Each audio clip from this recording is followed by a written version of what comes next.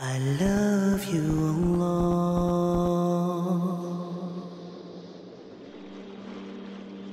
Those who committed immorality, whether it is adultery or fornication or any other form of immorality, if they committed it, or those who have wronged themselves by committing any sin, if they remember Allah and they seek forgiveness for their sins, saying, who is there who's going to forgive me besides Allah? I ask you a question. Don't we all believe the same thing? Who is going to forgive you besides Allah? No one. I have no option but to hope in Allah. I have no other option because Allah is my maker and I'm going to go back to Him. What other option do I have? Nothing. Zero. So I ask Allah, oh Allah, forgive my sins, have mercy on me and grant me Jannah and give it to every one of us. Ameen. So Allah says, those who remember Allah and seek the forgiveness of Allah because they know that there is none to forgive the sins besides Allah, you know what? If they don't continue in their bad ways and habits and they try their best to be upright, Allah says, أُولَٰئِكَ جَزَاؤُهُمْ مَغْفِرَةٌ مِّن رَّبِّهِمْ وَجَنَّاتٌ. Amazing. Those are the ones who will achieve the mercy of Allah. That's what Allah says.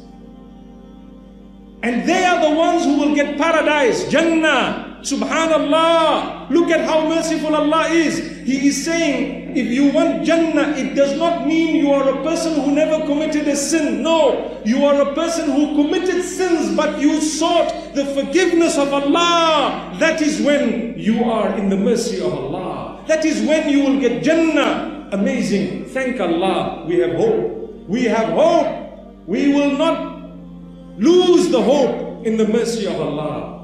We will have hope. So this is the beauty of Allah. I want you, my brothers and sisters, to remember these words. And I want you to understand, always turn back to Allah. Always turn back to Allah. Never lose hope. Write your book well. When we get into the akhirah, we must all be from among those who get our books on the right. Get our books on the right, and we keep walking into Jannah, into the companionship of Muhammad sallallahu alayhi wa sallam. And we meet there, and we will be in the best place ever. And we will never regret the little suffering that we had on this earth. Subhanallah. I want to tell you a very good message. Let me spend a few more minutes. Something very, very interesting. If I were to ask you who is the most loved unto Allah, the answer is Muhammad, peace be upon him. If I were to ask you who is the highest of creation, the most noble of all prophets of Allah, the answer is Muhammad, peace be upon him. Have you ever thought Allah loves him more than you and I, but he never sat in an aircraft? Allah loved him more than you and I, but he has never had a watch. Allah loved him more than you and I, but he never had a tap which he could turn on and the water would come out from. Allah loved him more than you and I. He did not have a fan or electricity. Allah loved him more than you and I. He never had a car. Forget about Mercedes. He never even had a Toyota. Allah loved him more than you and I. He did not have a bicycle. Allah loved him more than you and I. He did not have the type of clothing that we have. That goes to show that everything we have is irrelevant in the eyes of Allah. It's got to do with who is closer to Allah, who gets Jannatul Firdaus. Remember that. When you have things, it's not a sign of the happiness of Allah. Sometimes maybe when you don't have it, it's a sign of the happiness of Allah. You follow what I'm saying?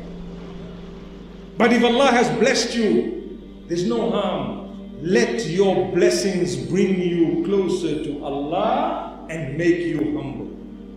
Some people, when they have the blessings, they turn away from Allah. Some people, when they have blessings, they become arrogant. Remember, my brothers and sisters, two things will take you to paradise. Taqwallahi wa husnul khuluqi.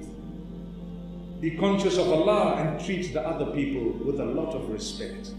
I call on you to do those two things.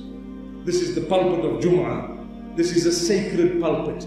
It is a pulpit from which people are hoping to listen to a message of mercy, a message of goodness, a message of closeness to Allah, a message that will move us. I hope and I pray today's message has moved myself and every one of us.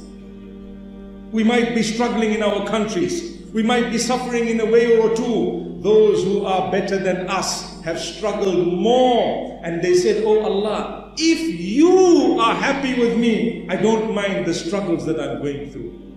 If you are happy with me, it's okay. Everything else is irrelevant.